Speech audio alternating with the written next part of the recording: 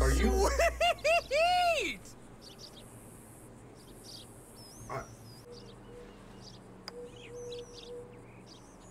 Okay. Sweet!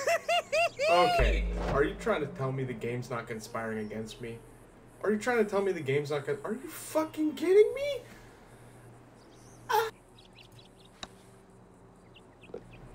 They would have given that to Glenn.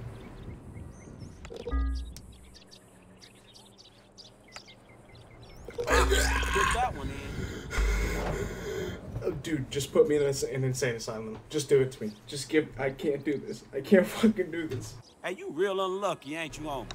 No, shut up, Franklin. He deserves nothing. He's the luckiest piece of shit on earth. God himself comes down to fucking assist him.